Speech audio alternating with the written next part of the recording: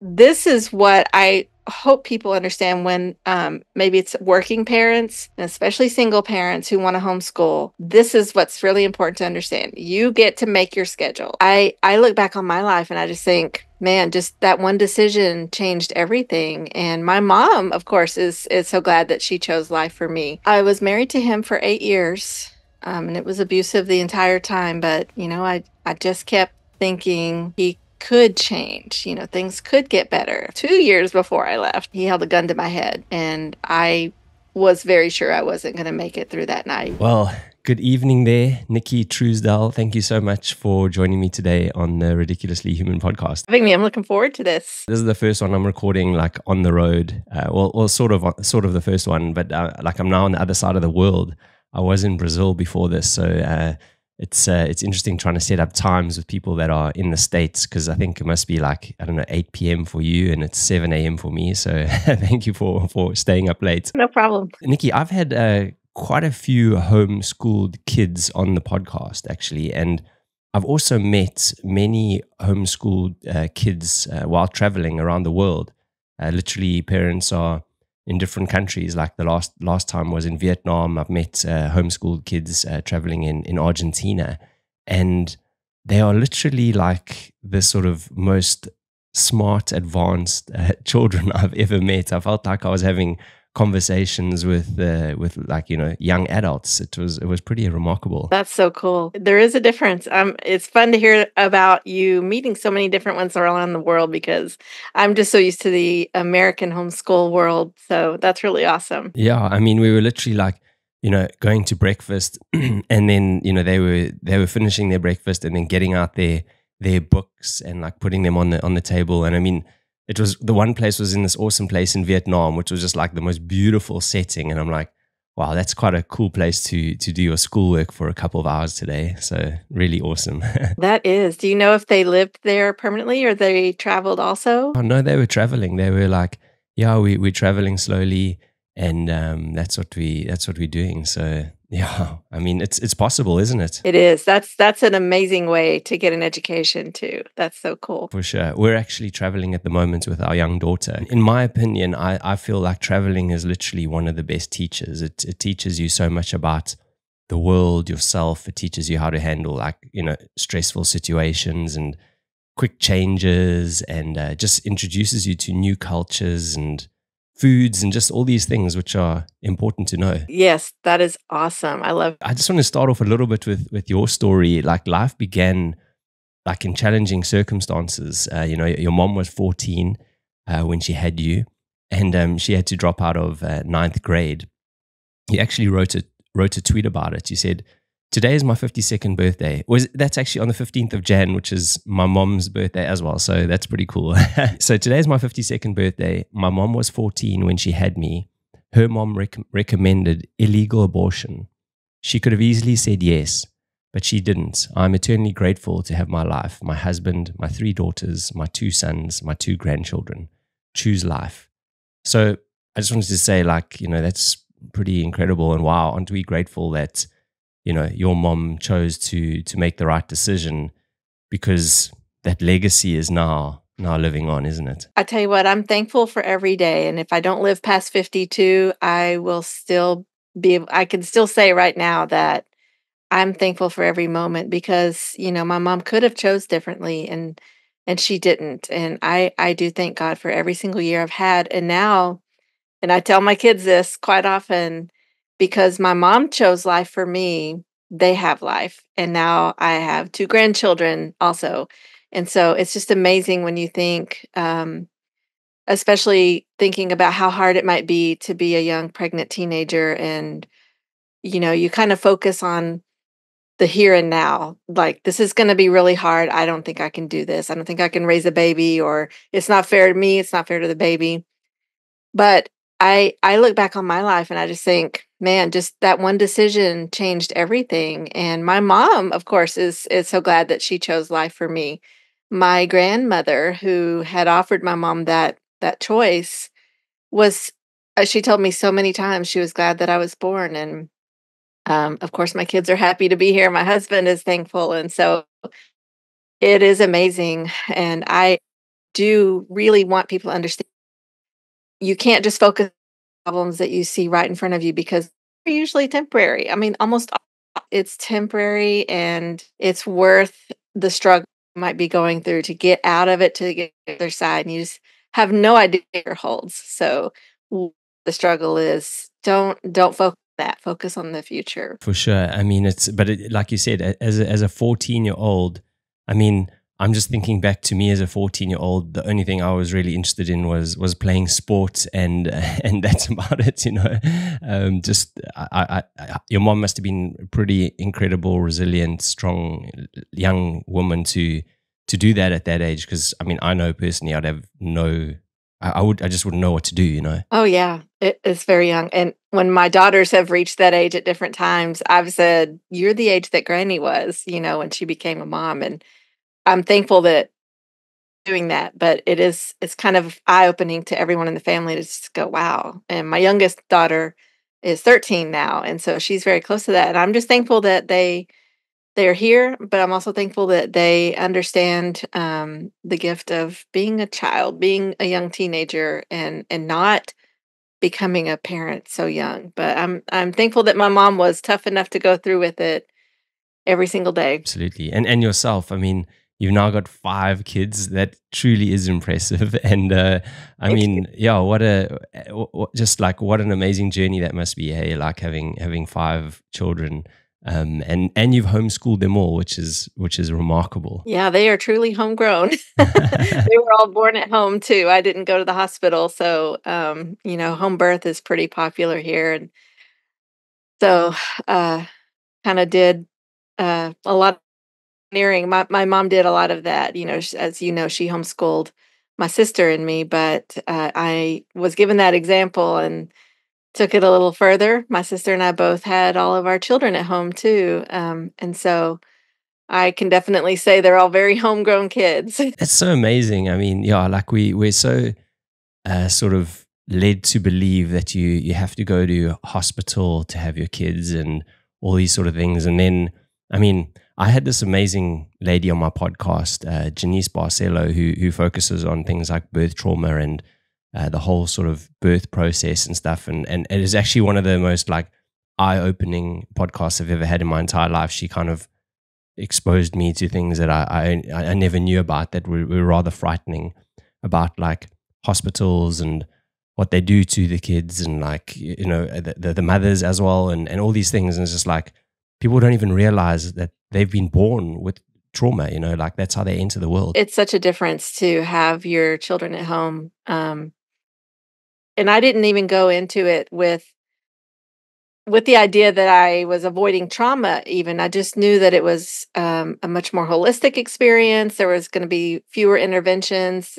It'd be more peaceful. I didn't want any, surgeries or drugs if they weren't necessary. And of course, my midwives were always very careful to make sure I was healthy enough for a home birth and, that it wasn't going to cause that I have further problems. But each birth was, very straightforward and healthy. I had excellent care and, I it was amazing. I have witnessed some hospital births, and I'm very thankful for the 5 home births that I was able to have. Wow, that's amazing. It's actually very interesting now just knowing your story a little bit, because one of the things this lady talks about is like often trauma is like sort of passed on, especially like birth trauma. So like, if your mom obviously decided in the end to have you. And so that was like a beautiful thing. And then now you like really just expressed that yourself through these home births and no issues and stuff. So that obviously was, a nice break in whatever cycle, which is really cool. I think so. Yeah, there's a lot of talk about that, breaking the cycle, and we'll probably get into this a little bit more, but my mom and dad did break a lot of cycles because they had come out of a life of drug abuse and alcohol abuse, and both had run away from home and gotten into different kinds of trouble. But when I was about 8 years old, they became Christians, and we started. I mean, turned the whole life around. Started going to church. We didn't have a TV. Obviously, we started homeschooling at that time, so we did just a complete 180, and it really impacted my whole life, as you can probably guess. Just stepping away from everything that was normal, to everyone else and doing things differently. And they were very bold in their convictions and bold to live them out, even when other people didn't understand. And that has given me, I think, the ability to do what I do now, which is to speak boldly about more. I mean, they didn't have the internet. They were just living their lives and just being bold in front of, friends and family, and that was hard, in the 80s. But I believe that they gave me the push without even trying, but they set the example for me to go a little further in that boldness and to tell the world, you can do this. Yeah, this is no big deal. It's just you don't have to follow what everyone else in the world is doing. You can step out and do something different, and it'll be really amazing. And it's not hard like everyone makes it sound. So they really set some great examples for me to get where I am today. I always say to people that the sort of best form of leadership is leading by action or leading through action. Like you can tell people to do as much as you think they'll have an influence on them, but it won't. They will look at you and they'll see what you're doing, and if they sort of align with it, they'll be like, "Cool, I'll do that too." That's right. Yeah, Lead by example. and especially your kids. I mean, kids they look up to you like superheroes. So if you're going to do something, they're probably going to copy you. And it's just such a good thing for parents to be aware of. It's a big responsibility, but it's a really neat one too. I mean, even the smallest things, like yesterday I was on this like water slide with my daughter, and she's only like 2.25, right, years old. And I was just like, I was like splashing water up the slide. And then she starts splashing water up the slide. And I'm like, that's literally what they do. They just copy you. It doesn't matter what it is. It's so cute. The big things too, like they're going to copy you. So it's just like you said, it's such a great responsibility to have, but you really have to be conscious like of your actions and your words and stuff as a parent. Absolutely. Yeah. You've sort of touched on this now, right? You wrote, this is another tweet you wrote, in 1983, my mom and dad took us out of public school for a new life. She had a 9th grade education. He had a high school degree. A high school diploma. I was 11. My sister was 8. They operated with conviction, faith, and curriculum with answer keys. Don't overcomplicate homeschooling. So you mentioned that they did that 180, right? Going from almost like, drugs and a different sort of lifestyle to finding faith and then I guess just turning everything around. Like, was there anything that initiated that? Do you know? Yes, actually. So my aunt, my mom's sister, she has quite a story herself. She'd been through a lot and had her life changed. She'd become a Christian, and she and her husband started driving the church bus, and they picked me and my sister up and took us to church. And so I started asking my mom and dad, why don't you come to church with us? It was this little tiny country church in a small town in Texas. And my mom refused for a long time. My dad had grown up in church. And so he wasn't, he wasn't opposed, but he just wasn't ready. So it took a little while, but finally he's my stepdad. He started going to church, and my mom would sit in the car in the parking lot, wouldn't go in. But eventually she did, and they both became solid Christians. That was, I think I said in 1982 is when that happened, or 81. Anyway, that was it. I mean, it was radical salvation Christianity, and changed their lives forever. Big, big change. And so it changed our lives. I can remember the difference even as an 8-year-old. I can just look back and see the difference from before and after, and it's amazing. It's almost like a feeling, I guess, inside of you. You felt it different as well, I'm sure. Oh yeah. And life, even for me as a kid, was better. There was not uncertainty or fear. Having parents who were strung out on drugs and alcohol, they were sober, they were clean, they were living as righteously as they could, and they were both dedicated to changing their lives completely. And so even as a kid, I knew the difference, and it was it was life-changing, literally. That literally is life changing. I mean, I've actually had quite a few people on the podcast again that have had parents that are, either drug abusers, Uh-huh.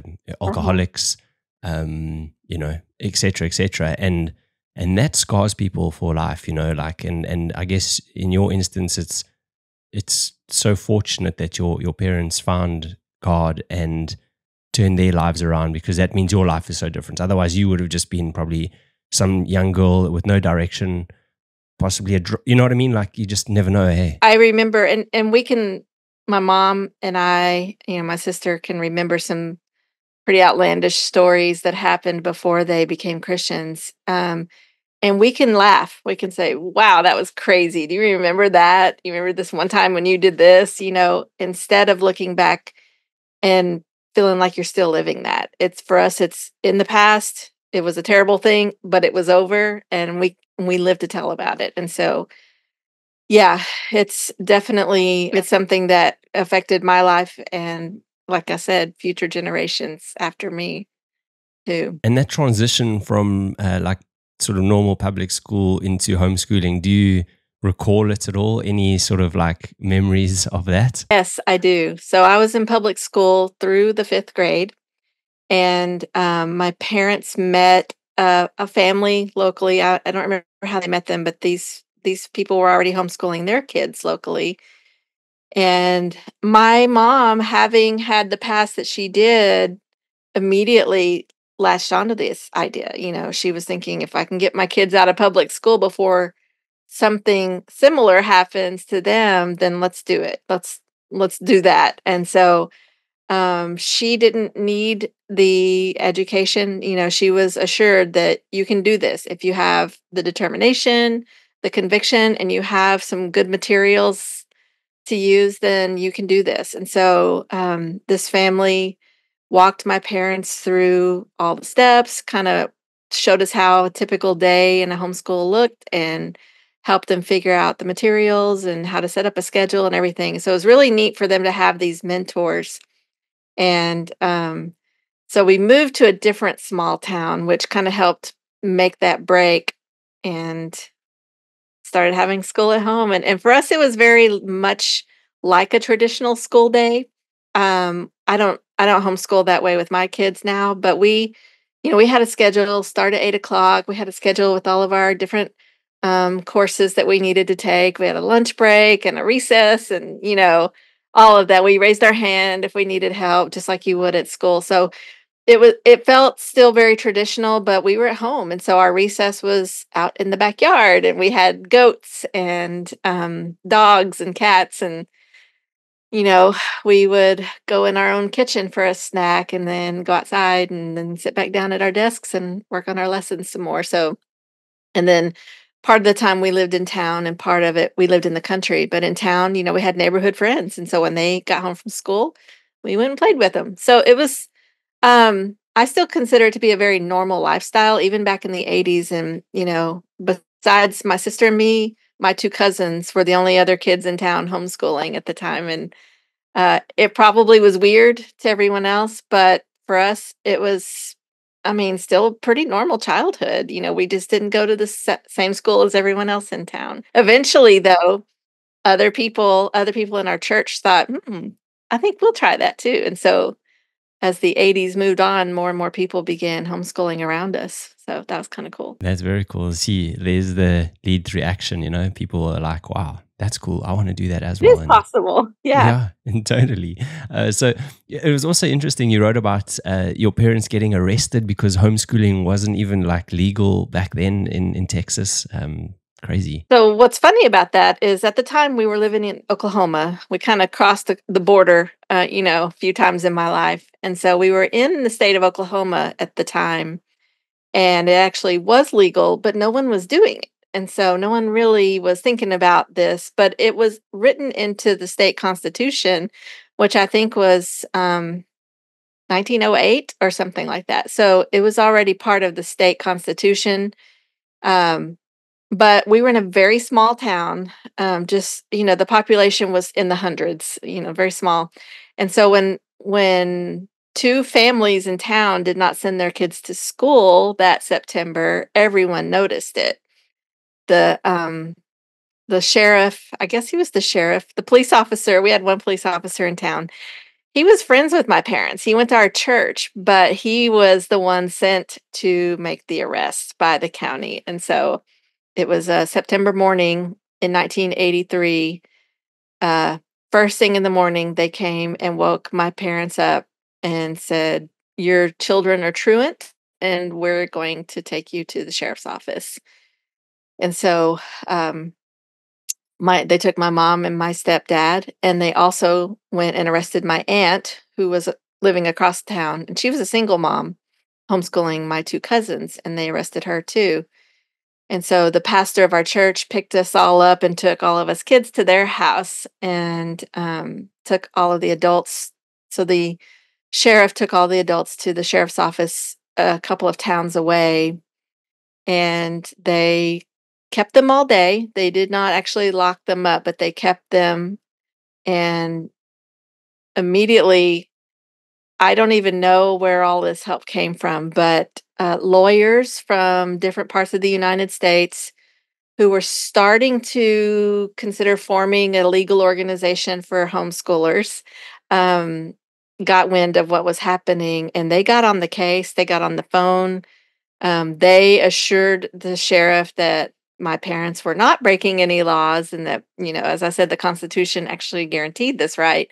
And so that night, before the night ended, they were released, and there was a trial set for, I think, the following January, and it never went to trial. The whole case was dismissed after lots of phone calls from all over the state, and that was the end of that. Um, so that was in 1983 when the arrest happened. Um, in 2 more years, we moved back to Texas, which is where we're all from. And so we moved back to Texas, and it still was not legal in Texas, but we were homeschooling anyway. So we moved back here in 85, and it was finally legalized in 1994. Um, we were not arrested again, oddly enough, where it was illegal, but there were the movement was growing and growing. And so there were people fighting it in different areas. There were arrests being made, just not my parents again. And so because of all those other people getting arrested and hiring lawyers, it was finally legalized in Texas in 1994. So, we did go and march at a couple of events to join the big mass of homeschool families who were saying we want this freedom. And so we didn't play a huge part as lawsuits go, but we were part of that fighting for that right. And so I'm thankful we have it now in Texas too. In fact, all 50 states in the United States have it. So no more fear. Yeah, for sure. It's kind of crazy when you think about it. Like, now that was 1994, and we're still like a pretty advanced civilization at that stage, and it was like illegal to homeschool your kids. You kind of have to really almost bang your head against a wall sometimes to to wonder what's going on. It's just because the public school system became the norm for so many decades, and everyone was fine with it until they weren't, until it became clear that maybe they're teaching things we don't want the kids to learn, or maybe the social environment is not healthy. There was, even in the 80s, there were quite a few reasons to be homeschooling. And so it was just that little group of people rebelling and saying, you know what, this is not normal and we're not going to do it. But it was really hard for people to accept, especially the authorities. But as you probably see on Twitter, it's still hard for some people to accept that a parent can do it without the school system. But wow, it was a lot of people to understand back then. Yeah, a couple of things there, which is important for people to know is like, it doesn't take a large percentage of, say, a population to resist for change to happen. We don't need like 90% of us to kind of resist. Sometimes it's just almost like I think there's a statistic. It's something like 3%. It's not even like massive at all to create that change. Um, so that's really cool that that we have those few people that can provide change, and it's important, especially in this day and age, in this environment, with what we're experiencing in the world, like where it feels like basically, I don't know, everyone's against normalcy. So us that are still sort of like a little bit coherent and can and have a bit of clarity in our minds, we must keep up the resistance. We must keep talking up and provide that sort of backbone that is needed in society at the moment to to make sure that it's kind of stays a bit stable and we have a bright future. Oh, I definitely agree. One of our American founders said that it just takes a small, tireless minority to make change. You don't need a majority, just a tireless minority. So, yeah, absolutely. That's a very important word because it feels like at the moment it's like they are just sort of knocking, knocking, knocking, knocking. And it's up to us to just go, okay, cool. Don't let them knock you down. Just carry on standing up because eventually, the light will prevail. So, um, yeah, really interesting. So look, your story is fascinating, and I'm getting to the homeschooling stuff very, very soon. But I think this is a nice almost segue, which I think allows us to sort of get into that part.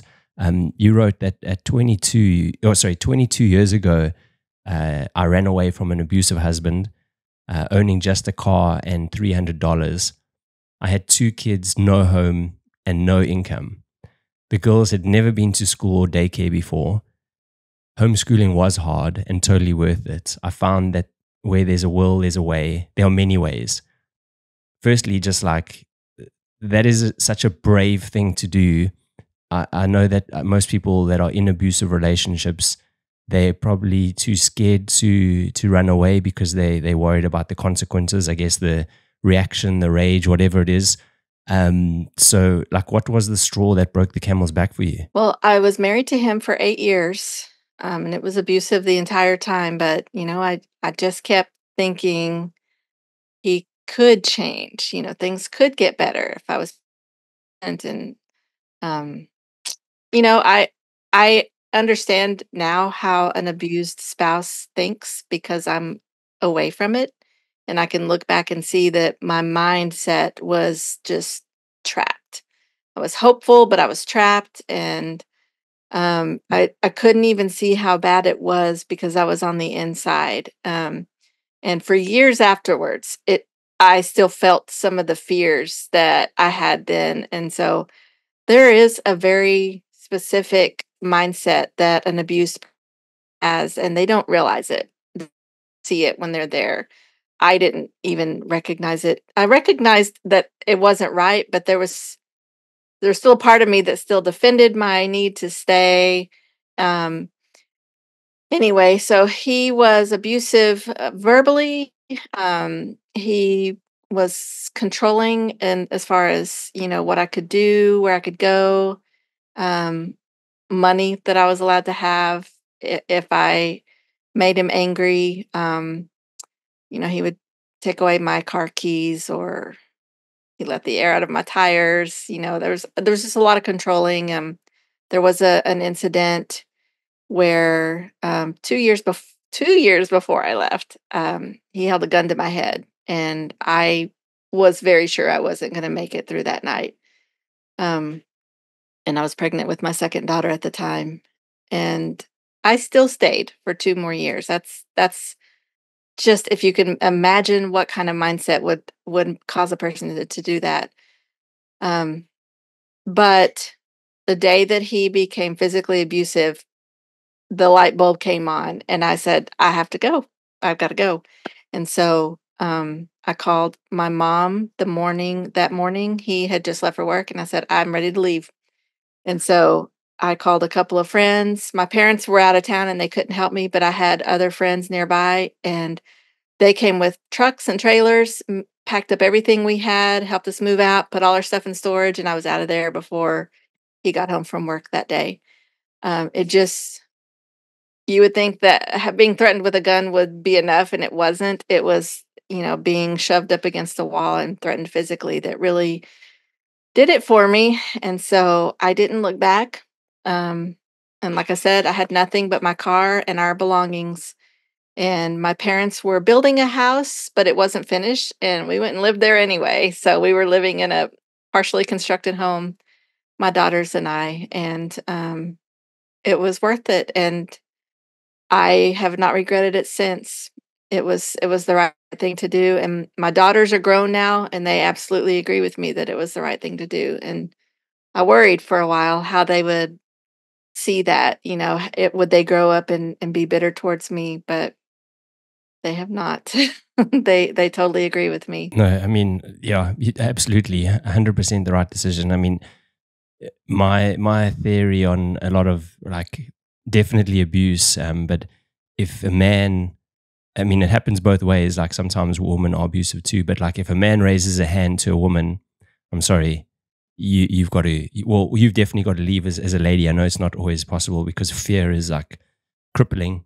But if I had to ever, excuse me, catch a man raising his hand to a woman, it would be the last time he ever did that. I can promise you right now. Like it's the most disgusting, um, it, like emasculine thing to ever do. Like weak, and yeah, I'm really sorry you had to go through that. Like it's tragic, and yeah, I don't know. Did your daughters have any sort of relationship with that guy now, or not at all? Oh no, they don't.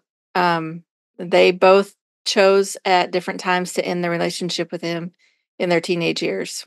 So I didn't have anything to do with it. They just, legally I was supposed to let them go visit with him on different weekends. But once they got into their teen years, they decided on their own they couldn't do it anymore. And of course I didn't make them. And now as adults, it's totally their choice. And so yeah, it's it's easy for me to look back now and say that was the right thing to do, but it was hard knowing that he would be angry with me. I mean, he was furious, but also there's that fear of starting over, which is very hard to, and we did start all over. I ruined my credit, and I had a college degree, but I gonna raise my daughters, and so I was trying to figure out how to keep us fed and housed and clothed and raise them, and that's probably what you want to get into next. But that fear of starting over and possibly not having money or not having anything, I think is a lot of people from taking that escape when they really should. And so, like I said earlier, some problems seem so big and like they're the worst ever. But I can look back now and go, that was nothing. That was nothing at all. It was worth it. It was worth the struggle.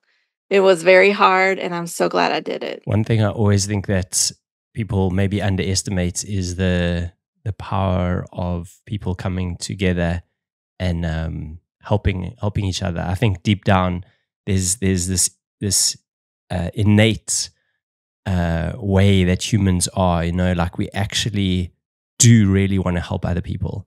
Especially like in times of need or crisis. And you definitely know who your mates are. Then that's for sure. They you filter them in and out very quickly. But the ones that are there to help you and want you to sort of succeed or get out of whatever hole you're in, they're gonna sort of back you. Yeah, I had a really great church family, and that's where I went for help.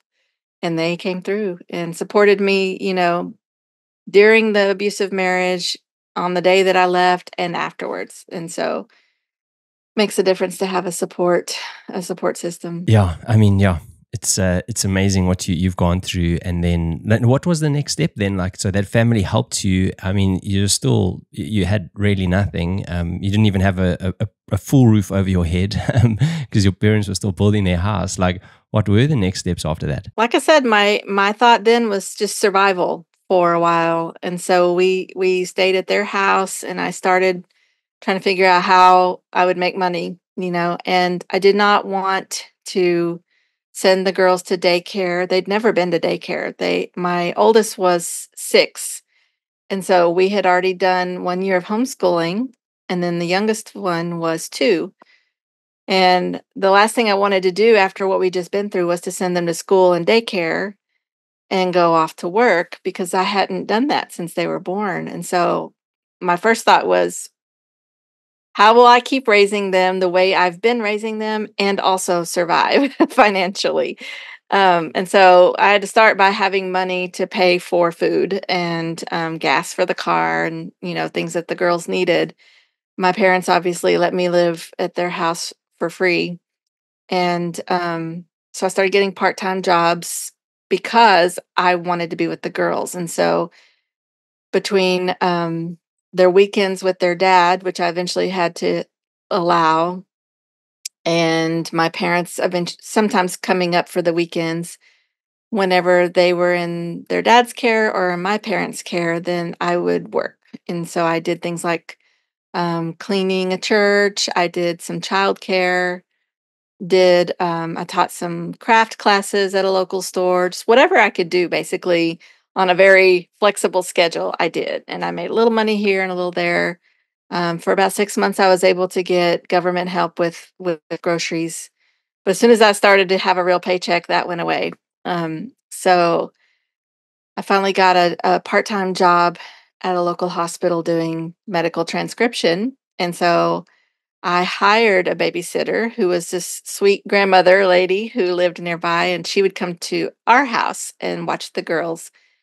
And it was really, really a blessing. I mean, it was an answered prayer because she treated them like her own grandchildren. And um, I knew they were safe. I knew they were at our house, my mom and dad's house.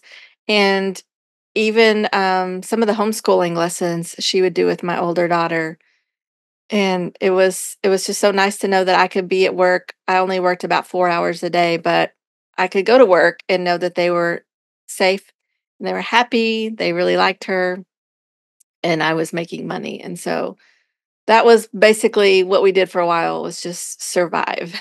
I mean, that lady sounds like a godsend, literally. Mhm. And the lesson is in there, which I think you've written tons about this. Is that there's always sort of the possibility of homeschooling. It doesn't matter kind of what your situation is. And one of the things that you write about is like all year round homeschooling, which I think is also really cool. Can you just maybe talk a little bit about that, please? Basically, we don't worry about the school year that everyone else is on. Um, I say this a lot online, and that's that we are a family, we are not a school.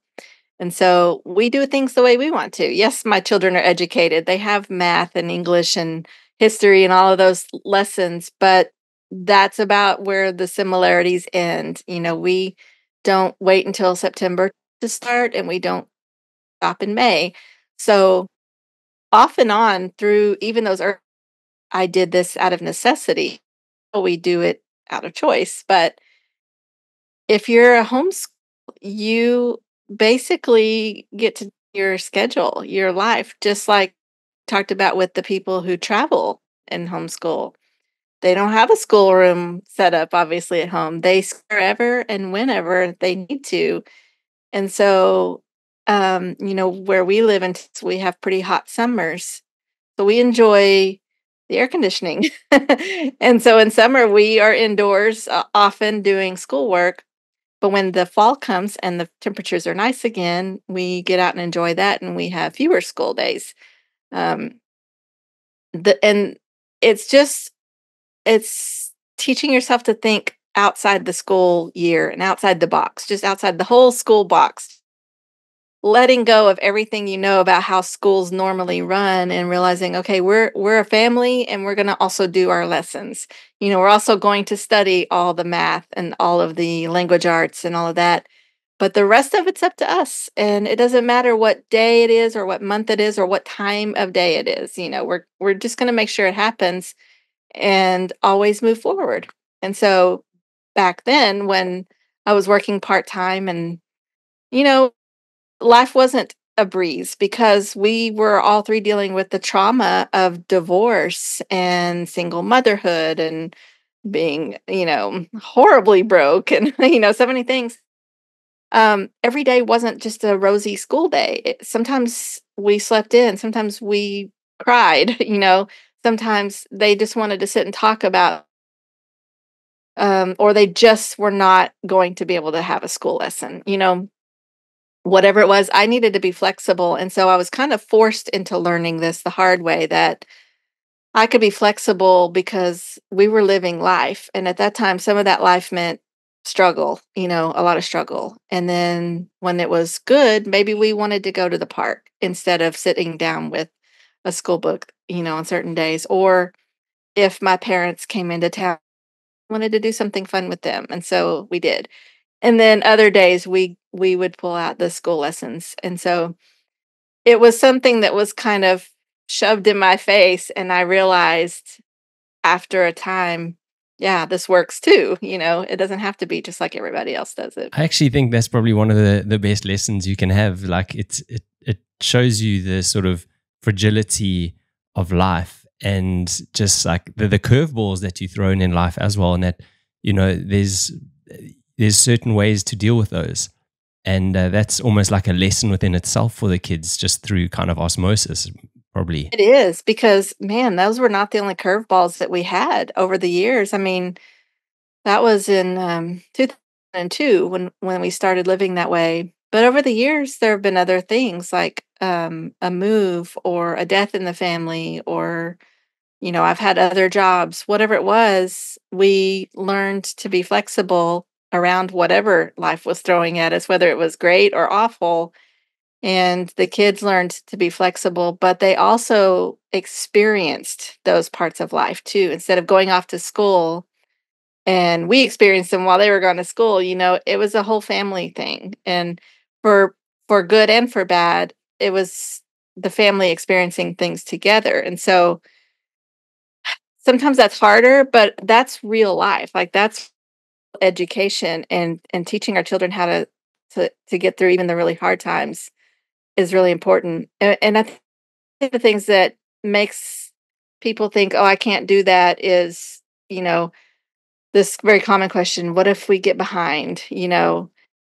We have to stop because of a move or a death in the family or a new baby's born or whatever. We're going to get behind and my kids are going to fail. But I don't think in terms of behind, and that's something that I still try to tell people a lot. Like, first of all, I say behind who, you in that system anymore. So don't try to stay on the same course as that system. But um, the public school system is highly inefficient, and it offends people when I say that. But once you're out of it for a while, you recognize it. And there's so much busy work, there's so much time filler that happens, it's not necessary. And so when you are homeschooling, you get to just focus on the important stuff, and not try to fill the time from 8 to 3, we got to stay busy all day long. You just get to the important stuff. And when you finished your lesson, you're done with the lesson instead of, well, this is a 50-minute class, so we've got to spend 50 minutes on every lesson. There's so much time wasted. And so when you realize that, then you start to see that the time that it takes to educate at home is so much less. And if you don't need as much time as the public school is using, you don't need their calendar. And so if you don't need their calendar and you take a month off of school in the middle of a school year, really not behind, because when you are having school, your time is focused on what's important and not on, counting off hours and minutes and months and all of that. Does that make sense? It makes 100% sense. And I actually think that like when you probably become like a homeschooling parent, your way of sort of guiding your kid through life changes. So that month that you say you're not at school, you're still like in this kind of flow of like, okay, cool. How can I, maybe teach my kids something just through whatever we're going to do today, So that's actually the lesson. You're on holiday or whatever the story is, taking a break, but you're in this mindset like, how can I do something to teach this kid, a lesson or life lesson or whatever it is. And it's not coming from a book, and it's not on a quiz or on a worksheet, but you start to realize I'm teaching my children so many things that can't be measured on a test and that I can't mark off on a checklist, but they're soaking it in. Today or this week, actually, my car battery died. And so my 16-year-old son was learning how to try to give it a jump. Then he went with my husband to the store to buy a new battery and learned all about the warranty and how to take the old one out, put the new one in. Well, at school they call that shop or auto shop or whatever, and then they throw in a bunch of other stuff that takes up time. But he just taught him how to do it, and so now both of my sons have had the experience of changing a battery and learning how to jump one off to see if it'll start first, and all of those little things. And when you think about how many of those normal life happen when kids are at school that they're missing, it's amazing how much you could be teaching them, you know, through the normal course of life. Or like my daughter this morning, my 13-year-old made pancakes and she said, "This recipe calls for 2 tablespoons of baking powder. That's why they're so fluffy." Good for you. You figured it out, and it wasn't in a science workbook or, a home economics class. She just figured it out because she had made several different pancake recipes and these were the fluffiest. And so just normal life teaches so much. And we are so used to a school system that says, here's your list of things you have to do. Here's all the books, all the years you have to spend 7 or 8 hours a day, 5 days a week for your whole childhood. Then you're educated. But really, that's not how people learn. I mean, we do learn a lot from a book. I'm not saying books are not important because I absolutely love them. But we've been told, here's how you educate kids. And then we've just made it so much worse than it has to be when people learn through living and doing and talking and watching and all sorts of ways. And so kids are missing out on that because they're at school all the time. The best way, in my opinion, to learn is through doing. And you're like you said, your sons there that they changed the battery. I mean, it's incredible. Like at 16, That's like useful. how cool is that? And then your daughter learning how to bake and then realizing, okay, cool. Well, I've done it once this way and they weren't that fluffy. Let me try another way. Okay, it still wasn't fluffy. Now let me try it again. That's what it is. I need the 2 eggs and this amount of sort of baking powder. And it's like, it's awesome. Like that's literally the way you learn is through trial and error, isn't it? It is. And they will remember that because they didn't just read it on a worksheet. They did it. And so that's so much more valuable. Way more valuable. One of the really interesting things that you just sort of touched on there and you write a lot about is actually, I guess, sleep and the importance of it, but also that then ties into the sort of structure of, say, school days. Years ago, I read this book called Why We Sleep by this guy, Matthew Walker. He's like a sleep sort of expert, excuse me. And he said that like so much of society is structured completely wrong. And one of the specific things he said about is like school. So at different ages, kids are sort of maturing in different ways, and when they're teenagers, their hormones are going wild and their growth spurts are like really, really big and they actually need more sleep. And that's why, kids sleep in till like 10, 11 sometimes, like not every kid, but a lot of them do. And it's not because they're lazy, it's actually just their DNA, their physiology, right? That's what happens at that stage of your life because you're going through these crazy growth spurts. And but what we're doing now in schools is like, no, well, you must wake up at 6 because you got to start at 7 or 7:30, and their first like 4 hours of school is like a complete blur because they're fast asleep. And it's just like, what's the point? We're doing it completely wrong. Like, let those high school kids maybe start school at 12 o'clock because they're gonna be much more sort of awake and sort of take in the what they're being taught and these sort of things. But the system is definitely not designed that way. No. Oh boy, I get pushback on that one too when I talk about letting my kids sleep later because it's such a strange it's such a strange society when people say, "Your kids need to be prepared for the real world," and I just think, "Well, they're not working a corporate job, so let's wait until they are, and then then they will." And I've seen that with my adult children.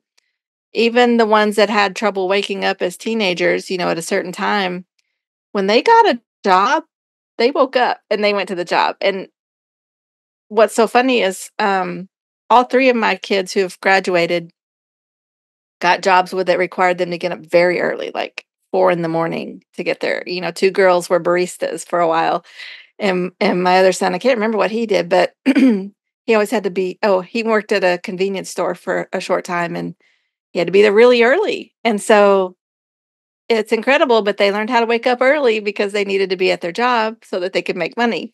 And so even now with my younger teenagers, I let them sleep till 9 o'clock, and they get about an hour, hour and a half to wake up, eat breakfast, and do their morning chores before they start school. And often they will take a nap later in the afternoon.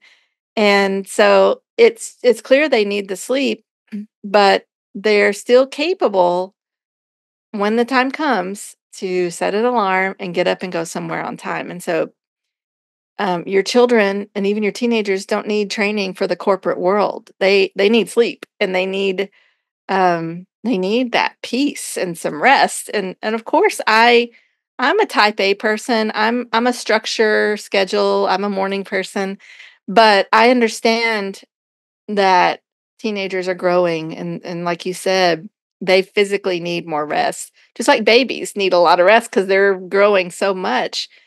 It keeps happening throughout childhood. And so um I just laugh when people say, "Oh, your kids are not going to be prepared for the real world." And I always think, well, uh experience has shown me different, that when they get a job, they want to be there. So I don't have to do anything at that point. I think half the problem is people don't actually really know um, a lot about humans and stuff like that, and we just programmed to believe certain things. I mean, one of the biggest things for me, right, after reading this book, and I kind of like, I don't regret like reading it late, but I wish I had read it early, like because I used to work in an investment bank when I was living in London, and I used to have some people on my team that would rock up, because you had to start work super early, and they would rock up and they would be like moody and like grumpy, and they were half asleep, you could see. And I was like, and I would get angry because I'm like this, not angry, but I'd be like, I kind of felt a bit let down. I'm like, come on, you're in work, be happy, like let's go, you know what I mean? But what I didn't realize, and again was from this book, is that some people are actually morning people and some people are evening people. And it's not even through your choice. And once again, it's not because you're lazy. It's literally how you have been designed, right? So if I knew that, I would literally have gone, hey, you know what? I realize that you're not actually a morning person. Is this true? And they would go, absolutely. I'll be like, awesome. No worries. You know what? Can you please come in at 11 o'clock rather than 7 o'clock? And they'd be like, absolutely no problem. And then they'll be like, okay, cool. Can you finish maybe then at say 8 o'clock in the evening? They'll go, absolutely no problem. I love the evenings. That's when I work the best. You know what I mean? Like, and that's what we don't, that's once again, like we've been so kind of like almost programmed to believe that things work a certain way because society has this crazy structure to it. But it's not, it needs more flexibility to cater for everybody. It does. And so when you talk about homeschooling, you can do whatever you want. That's what I have such a hard time convincing people, like, you get to be the boss. This is up to you now. And so I have talked to different families over the years, and said, what do you do? What does it look like? And so, most people still have a morning routine with breakfast, chores, and school in the morning. But I have talked to families who stayed up late because that was, in fact, we did this for a while. My husband worked later hours, got to stay up later so they could see him when he came home. And so then sleep later in the morning because he was going to get up and go to work. Um, or some families, like the whole family, are night owls. And so they sleep till noon and then get up and do their homeschooling. Or they might not even start their lessons until I read about this one family that get up and all pile into mom and dad together and watch TV in the morning. And, some people will probably think, wait, you can't do that. You can't start the morning with TV, but they did. They would watch the Waltons, and it was just a fun family thing, and then eat breakfast and then start their day. And so, I mean, how fun would that be to grow up going, this is what my family did? And it was fun and cozy. And they had great memories from that. And we had to be up at 6 to have school at the table at 7. The thing is, every family should be able to choose what works for them. And this is what I hope people understand when maybe it's working parents and especially single parents who want to homeschool. This is what's really important to understand. You get to make your schedule. And so that's what I had to learn when I whatever my work schedule was, that's where I started. And then everything else kind of fell around that. And so whenever we could do lessons, we did them. And if we couldn't, we didn't worry about it. And I still had my job and I still homeschooled my kids and we still spent time together.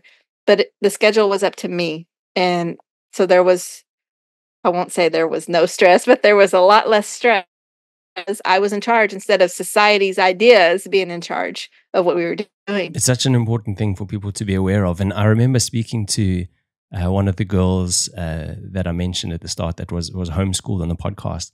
Yeah. And she would, in terms of the structure of their day, I think they would like start around about like 9ish or something like that. And this is what, so a couple of things like people sort of, they're not aware like of how many hours it actually takes to homeschool. And sometimes, depending on the age, it's like 30 minutes. Sometimes it's like only 2 hours, even in high school, So this girl, like she would do her 2 hours of homework, or work, sorry, Yeah. and be done by 11.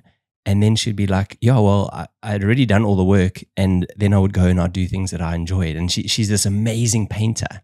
So as a young kid, she would like go and she would sort of get out her paintbrushes and her easel and canvas and she would be painting, for like 3-4 hours, whatever, waiting for her mates or friends to finish school because they were in public school, and they would all walk past her house after school, and then they would come and everyone would be playing at her house.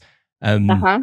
So just in terms of like the actual amount of work, I think it's not anywhere near what people think, because like you said, there's so much sort of extra fluff in a school day that is not necessary and is probably a waste of time. So yeah, it's just it's incredible, like what the kids can actually sort of get through and all the extra stuff they can learn just because they've got the time. They get to develop who they are so much more because they have free time instead of sleep, school, homework, sports, bed, and then do it all over again the next day. Yeah, I grew up that way. I had lots of free afternoons. My sister did. And so we pursued hobbies and had fun. We did stuff with our parents at home. We had a good relationship with our parents, but we also got to really learn to do things that we loved and pursue that. And I mean, for both of us, it really influenced who we are today. My sister she had a little camera and she would take pictures of our pets and her dolls. And, she just kept practicing photography. Well, she still does photography now. And I was a writer when I was a teenager. And I wasn't thinking I'm going to be a writer someday. I just loved to write. And so I filled notebooks full of things and I was, a heavy reader and I loved history. So I just would read more and more history. And so because I had all that time, my own interests kind of filled me with the desires that I still have today and the passions that I still have today. And my kids are the same way now. They all have had that free time to really just explore who they wanted to be and what they wanted to do, and they got good at different things. And so it's just that so many kids don't have that free time, and then of course today with all of the technology that kids have, I think their lives are just being sucked away from them, and it's really sad. So yeah, when people can realize that all that busyness is not really doing anything, it's such a freeing concept. I really like that what you touched on there about the phones, and the distractions there, because this is something I would just like to chat about, and is something you've written a lot about too, and is probably the parents' main concern when it comes to homeschooling is socialization, right? So you wrote, the wisdom of the world says that for kids to know how to interact with other people, they must be around other people their age all day, every day. Ha! That's about the worst parenting advice I can think of. Stop falling for the what's about socialization fear. So yeah, let's maybe discuss that for a little bit, because people are like, oh, you're homeschooling your kids, like how are they going to interact with other kids, like how are they going to make friends, like these sort of things. Like I read your whole blog article on it, and it was fascinating. And how do your kids socialize? Well, believe it or not, they leave the house. They're not locked up in the house for months at a time. It's weird because I think that's what people really believe, that they never get to leave and go anywhere, and it's laughable because often we're so busy that I'm exhausted from going here and there and, all the activities. Um, so just to be clear, homeschool kids do leave their house. They do talk to people, they have friends. Where I live, it's a pretty small rural area. Um, I think our county has, over maybe 25,000 population. I don't remember. It's not big. Anyway, but we have a really large homeschool community here because I grew up in this area, so it's been around since I was a kid, and the homeschooling just has grown. And so our homeschoolers get together and do things, and we go to church. As soon as the kids are old enough to get a part-time job, they do. So they go work in the public eye, they work with strangers, but not being at school doesn't keep them from knowing how to talk to other humans. It's just a normal thing. Humans are social people. And so apart from the very, very shy kid, everyone talks to people. They see the trash truck driver and they wave when they're little, and they say hi to the Amazon delivery person or the mailman or the grocery store cashier. It's just normal for humans to communicate. If you look at little kids who've never been to school, like my grandson is 3, he talks to people. He's never been to school to be trained to talk to people. He just knows that's what you do. So if people just, it's like they don't think anymore. They just follow some scripted um, rehearsal of certain questions that you have to ask homeschoolers. And so my kids socialize by going to church, we have homeschool cooperatives where a lot of families get together and certain parents will teach classes on all kinds of things. And so they get to interact with other kids, but also do cool stuff. My kids have done dance and theater and sports and, oh my goodness, everything all the other kids do. We just don't go do it at the public school. That's really the only difference. We just do it in a different building or a different park or whatever. And then of course they spend their day with parents, which means adults. And so they have that ability to talk more to adults and talk more like adults and interact with adults. Um, Homeschooled kids may get to see more of their grandparents, depending on the situation, the neighbors, like I said, anyone that comes over or wherever you go. And so instead of just being in this bubble of kids, they are interacting with whoever they come across on any given day. And so I think that, like you said, when you run into homeschoolers, you often feel like you're not talking to a kid because they don't spend all their life with kids, and so they don't just act like kids. They're a little bit more well-rounded as far as their ability to communicate and just be in a room with other people.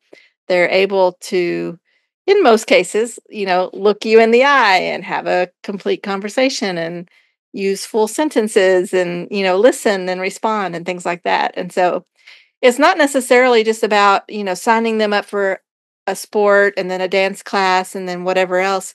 It's just living normal life. And if you ask me, putting them in the school setting for their entire childhood is not normal. What we're doing is normal. It's just normal life and interacting with whoever we come across on any given day. And I think if you like, so if I play like devil's advocate a little bit here, like I'm thinking back to when I was at school, right? And I mean, I loved school, right? So it was, but it was also very different back then, I think. And I used to spend a lot of time with my friends and love that part of socializing. But I do think that school has actually changed a lot over the years, and I think that technology has been I think it's been a net positive, but for kids having phones is definitely a net negative. And the problem is actually the socializing part is not actually done in a normal way anymore. You know, kids communicate to each other using their phones, and that is not a healthy way. You know, I have this discussion with a friend of mine who's actually has his own school. Oh, But he's like, oh, yeah, no, kids are different these days. They talk on their phone. And I'm like, yeah, but that's not normal. You know, that's not actually what? helping anybody whatsoever. Like the fact they do it doesn't mean it's the right thing to do. We still need to learn to talk to each other. We still need to have that connection, that bond as a human. Like our DNA hasn't changed. You know, the way we're doing things has changed, but it's not a healthy way to do things. So I think at school, the socializing is not even socializing these days how we would sort of maybe even want our kids to experience it. Well, yeah. I mean, even if you say, okay, I understand cell phones are not healthy for my kids, if you send them to school, they're surrounded by kids who do have unlimited use of cell phones. And by that, I mean the internet. I mean, unlimited access to the internet. And even if your kids don't have it, they're going to be influenced by it because of all the other kids. And so that's to me, that's something that I don't think enough people are thinking about. You know, when you say, "Oh, my kids get socialization, but they don't have the internet." Oh, yes, they do. They don't have to have their own little device to be influenced by it, and in a horrendous way sometimes. And the nice thing about in the homeschooling community, I mean, all of the homeschool kids I know, I'd say about 80-90% of them have cell phones too. But you can talk to parents and say, so what are you doing about limits? Or what kind of protection do you have on your kids? Or do they have access to YouTube whenever they want? You can talk to the parents and find out, okay, what kids are being more protected and which kids have unlimited access. Okay, so I'm going to find some like minded parents and we're going to let our kids hang out together because at least I understand that these parents think the same way I do about internet access. You know, that's a huge deal. And then if maybe they want to join an activity where there are lots of kids with phones, you go there and hang out too, because that's what homeschool families do. Instead of sending them on a bus somewhere with one or two adults that you may or may not know, or into a classroom all day long at lunch and in the gym and all those things, you have no access and you have no control over what's being talked about and what music they're listening to, what videos all those other kids have seen. Um, it's almost like when people say, "What about socialization?" I want to go, "Yeah, what about that anyway?" Because what you guys are doing is not healthy. And so we are, kind of going out there and being very careful and selective about friendships and about social events. I'm trying to protect my kids from so much socialization and be proactive and be very specific about where they're spending their time. And so, of course, my kids have friends.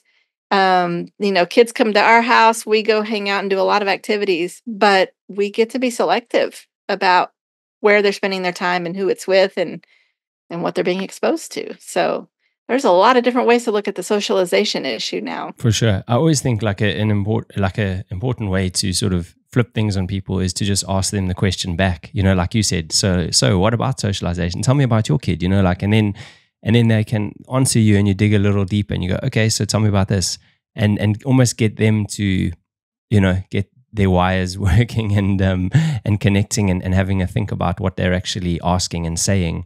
One of the things that you've also written a lot about is sort of bullying, and one of the calls that you get the most from other parents is like, like, how do I homeschool because my kid is getting bullied, or there's something else going on at school. And I think, we also underestimate that quite a lot too, and what I've heard in schools in America is even like things like drugs are becoming like a problem, which is, I mean, crazy. I couldn't believe it when some of my friends told me that in America. Yeah, and apparently we've been fighting this drug campaign for such a long time. It's not working. I have gotten a lot of calls from parents or grandparents over the years who their child is lead to the being suicidal, and I've got to get them out, and I absolutely get them out. That that is my first piece of advice to any parent whose child is a musician, because they don't need to be under that kind of influence, need to be treated in several way that they think that they should take their own life. If that is even an issue, get them out of the situation. Don't even worry about school right now. Worry about their life. That's what I just think. These parents who say, well, I've been talking to the principal and I've talked to the teacher, and I just go, just take them home. This is not that hard. Take them home. Quit your job, whatever you have to do. Why is this so hard? But for those parents, I always say just stop the public schools, stop it in the middle of the year, whatever you have to do. Bring your child home and let them heal. And don't start school right away. You don't have to get a curriculum in place for the very next Monday. Your child has been through trauma and they need to heal. They need to sleep, and they need to stay home with you, and they need to be counseled, if there's some professional help. And they need to be able to just kind of reset and start all over again. And so in the homeschooling community, we call it deschooling, which is basically just kind of letting go of all of that. If it takes 2 weeks or 2 months, just letting your child just kind of de-stress and start all over again. And you say, okay, you're not in that atmosphere anymore. You're not in that school. We're going to find a different method of education. And, because of the explosion in homeschooling, there's so many ways to get an education at home. And a lot of times that means finding a whole new group of friends and getting together for a homeschool support class or field trip, or just, the days when they hang out at the park together, and making new friends is very important. But not rushing into school all over again is very important too. And so that's my number one piece of advice. Is just get them out. Just don't look back, and don't think that I've got to be a school teacher now and I've got to restructure our whole day. Everything we've been talking about should help people understand that you're just being a parent, and part of your day now does include some lessons. But it's the whole day, it's not your whole life, but it's so important for kids who've been through difficult situations like that. A whole new life is possible, and it's necessary. Never underestimate, like, the comfort and security that you provide as a parent for your kid, and just, them being in your presence. I even say, hey, if they just want to watch movies for a week at home, and eat cookies, do it. Let them heal and just have that home life. And like you said, the comfort again. Let them just relax. One of the sort of just sort of like finishing off here, like one of the things that I think is probably also like a concern of people is, what if things go sort of wrong and you're teaching your kid, I don't know, like maths, or in this particular thing I'd like to talk about is like, say, reading, and your kid's maybe not up to speed, or you know what I mean, like it's a sort of fair concern. Yeah. I had this really cool guy on the podcast. His name was Alvin Irby. He's like a comedian guy, but he also runs this. I guess it's a non-profit called Barbershop Books, right? Where he puts books in the barbershops, like, and this was I think it was in New York State, or Massachusetts, and like often the books are cartoons, and he always says, like, it doesn't matter what your kids are reading as long as they're reading, and it really made me think, yeah, that's true. You actually just want to sort of get them to enjoy the sort of process, or whatever you want to call it, of reading. Like, And that's very similar to something that you've written about, a whole article on how your kids have learned differently. And one of the things I think was really just finding something that interests them. You wrote, one day as I was sorting and packing orders, Claudia picked up a chapter book on King Arthur, sat down and read the entire book. The trick was to find a book she was really interested in. Voila. After that, she took off. And before that, like you'd written, like she wasn't really enjoying it and these sort of things. And there's a very important lesson in there, isn't there? Yes. In fact, I found that to be true with each of my 5 children at a different rate, a different age. It had to be something that they loved. And so even with my youngest daughter, who she's now 13, but she said at about 8 years old, 8 or 9, she was still struggling. She said, "Mom, I just feel like I'm never really gonna figure this out." And she was about to cry, and I nearly cried because I thought, "No, don't say that." But it just seemed so hard, and it seemed like a lot of work that was not fun, And I said, "No, it just takes time. You just gotta keep practicing." And even for a while with her, we probably stopped all reading lessons for about 6 months because it was frustrating her, and I didn't want that, so I thought, "Okay, let's take a break." We picked it back up later, and it went a lot faster, but we found this book on, she loves cats. She's been obsessed with cats her whole life, and this was a little book called Pioneer Cat, and it was just, a fictional story about a girl in a covered wagon, but she had a cat, and she read that book cover to cover, and all of a sudden she said, "I can read a book, Mom," and it was just so fun, but I knew she would, after having 4 others that learned to read, I knew she would, but she she just thought that this is not for me, like, "This isn't gonna work for me, let's just forget it," and it just took that book, and so even though the society tells us, by a certain age and grade level, every child should be at this reading level and then move to this reading level, that's not true. It's just arbitrary, and some kids are gonna read early. My boys read very early and my girls read very late, and it's okay because now they all read, they all read on pretty much the same reading level, the adults and the teenagers, because they just needed it to go at their pace. And the same with all of the other subjects. Mainly, we're talking about language arts and math at this point, but I learned the same thing with math lessons too, that sometimes a kid is gonna need to go really slowly through multiplication, and another one will go through it really fast because they get it and they love it, and they're just gonna speed through the book. And so, I'm a big advocate for going at whatever pace a child needs, whether it's super fast or super slow. And in fact, I don't worry about grade levels in our homeschool, and you'll probably find a lot of homeschoolers are similar. It's not as important as just progressing to the next level. And so when people ask my kids what grade they're in, they always look at me like, "Mom, what grade am I in?" And I'm thinking, "So you're probably 8th grade based on your age." But we don't do that. It doesn't matter because whatever subject they're in, like right now, this math is whatever whatever level you have reached today.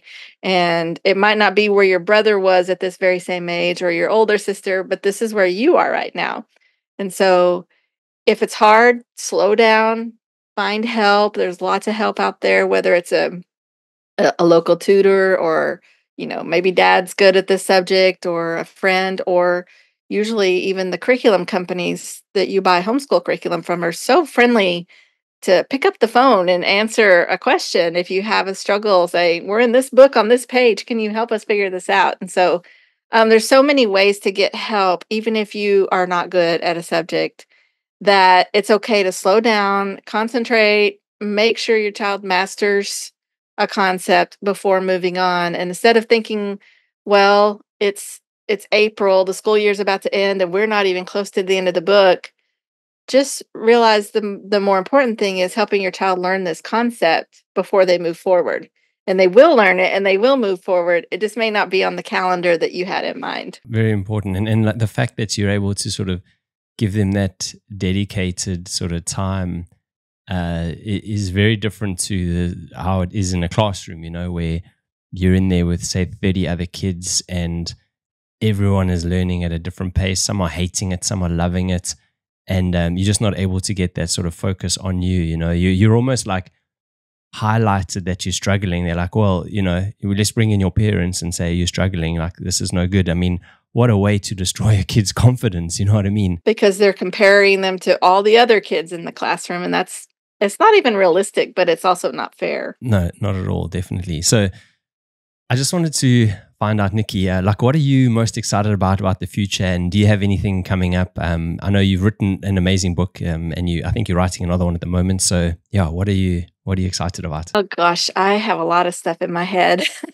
So I wrote Anyone Can Homeschool based on my experiences after becoming a single mom and homeschooling through a lot of difficulties.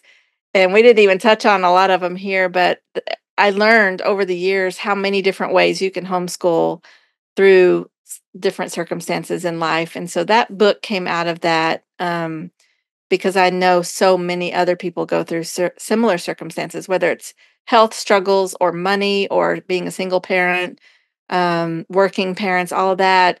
I just wanted to share how possible it is to homeschool no matter what. And so I shared my story, but I also interviewed a lot of other parents in many different situations and let them tell their stories, because you'll see that everybody's story is different. And when I say where there's a will, there are 100 ways, because it's true. There's not just one way to homeschool. And so that's why I wrote that book, to just help people get a really quick course in, hey, do it anyway. You can do this no matter what. And before I started writing that one, the one that I'm working on now was already forming in my head. And it's basically talking about, you may have read my blog posts, it doesn't take 12 years to educate it.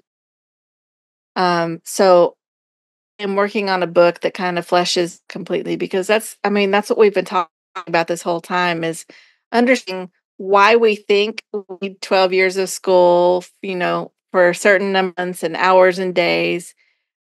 And then why we don't need that. Where did that come from? How did we get here? And what happened before the school system as we know it? And so that's working on right now. And I hope to help people really think outside the box. And if anyone can homeschool you into perspective when you go, oh, this is why, because it doesn't matter what it is or how old your child is or any of those things.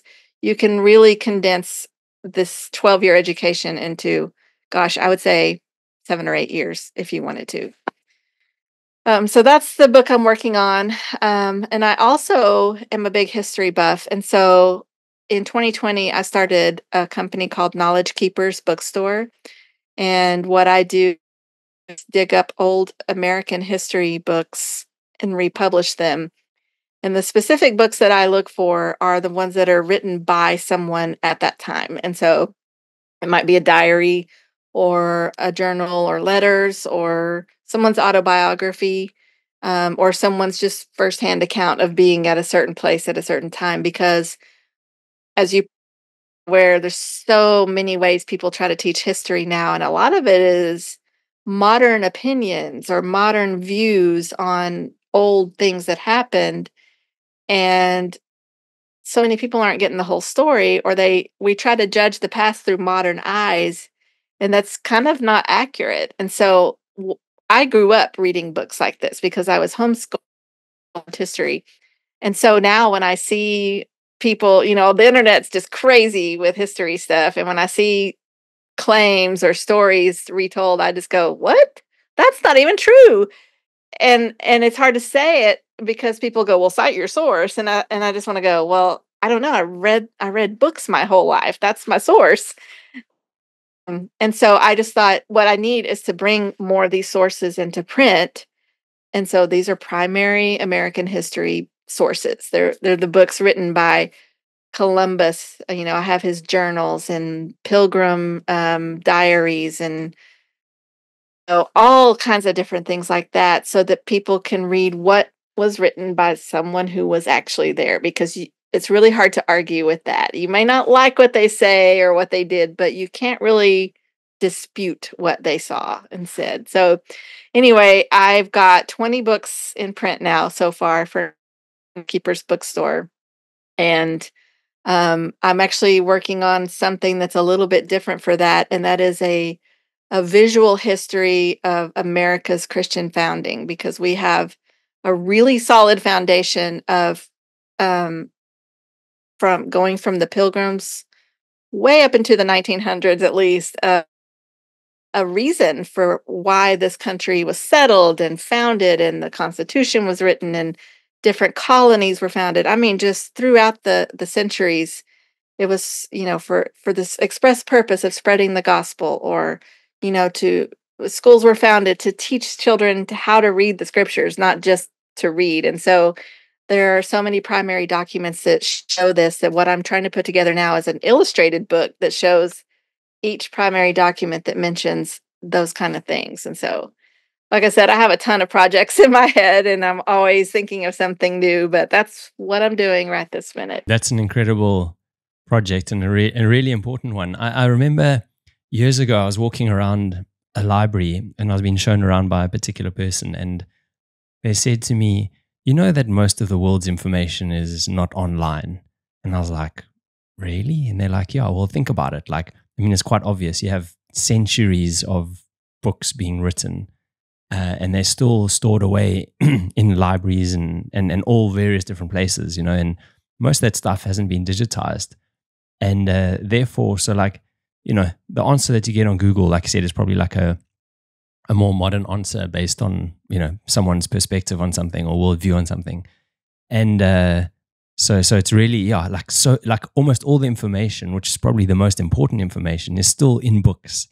And it's a really important fact for people to realize, And so many of the books that are out there that people just have easy access to are the newer books. And they don't question, well, how do we know this or that, And so even with my kids, when we're doing a history lesson, I will point to an older book and say, this is how we know it. Like, I have the Anglo-Saxon Chronicle and I'll pull it down and say, right here, this is where it says this. These monks wrote it down when they saw it happen, and say this was an ancient book, but now I have the print copy, that I bought on Amazon, so we can still have it and know it. And that's what I keep telling them. How do we know this? This is how we know, because these people wrote it down when it happened. And so my other passion is encouraging people to have a home library, because the bookstores and the public libraries, they keep weeding out the old stuff because they want newer books and they only have so much shelf space. But if every home will acquire a few new books every year, we could preserve some history just house by house and in the minds of the people that are reading the books. And so home library, my thing, and I'm always encouraging more and more print books, not just, don't just get your Kindle full of ebooks and don't just look online for information, but buy the books and read the books and then pass to your kids. Absolutely. I really love that. And there's something about looking at a library. I mean, especially if you're like us and you love books, you're like, I'm looking at your background there and I'm like, what she got on her shelf, like, oh yeah, this isn't even a tiny bit of it. Of course, yeah, but I just like still, you're like, you're intrigued, especially if you're a bit of a bookworm. So definitely that resonates a lot with me. And then my last question, Nicki, is what does being ridiculously human mean to you? Gosh, I kind of think that goes to our first part of the conversation. For me, it means being given life, and I'm I may be, my husband says I'm a big picture person, like I'm a dreamer, and I think I am, but I always think, what am I going to leave behind me when I die? What difference will I have made in the world? And I always, now that I'm in my 50s, I kind of feel panic, like, how much more time do I have? I have a lot to do. To me, that's what I think of when I hear that phrase, just like there's so much potential now. There's so much potential on this earth with the lifespan that we've been given. What are we gonna do with it? And am I gonna make a difference? You know, will not necessarily will people remember me, but will I have done something that mattered, to people when I'm gone? Will I've left anything behind that mattered? And so that's what it means to me. Well, Nikki, if I can let you know that your legacy is going to be pretty marvelous. I've just reading your website, like I'm like, this is a treasure chest itself, like, Oh, and thank you. it's its own library within itself. If anyone is interested in homeschooling, like your website is just like, an absolute gold mine to go and look. And you've written tons, right? So that writing streak is still carrying on, which is awesome, both online and physically. But yeah, I just wanted to say, like, you're a really incredible lady. Like, you're super brave, super wise, and I just love how you have sort of tackled your life, and dealt with all the sort of trials that have been thrown your way. Because lots of people would have probably given up, to be totally honest with you, like in some of the circumstances that you've mentioned, and the ones that you haven't mentioned too, and they would have like gone, okay, it's too much, and maybe sent their kids to school, or whatever the story is. But your legacy is like having this ripple effect right now with your kids, having been homeschooled, and the worldviews that they have and stuff, and now, like, with what you're doing with your current books and your business, and like you're a breath of fresh air, and you the sort of wisdom and resistance that we need in this world. So thank you so much for sharing it, and please continue to do so. It's been such a cool chat. That's very kind. I appreciate all of that so much. No worries, cool.